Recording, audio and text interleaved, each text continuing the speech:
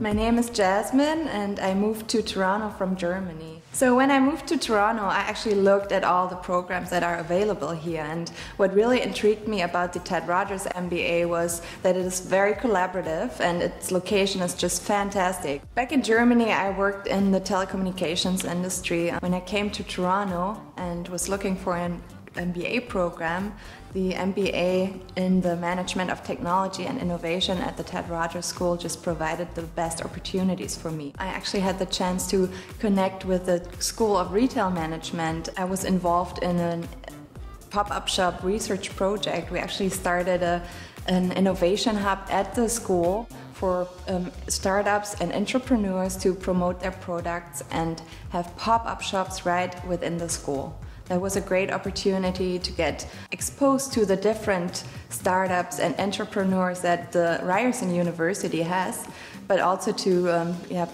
gain some Canadian work experience.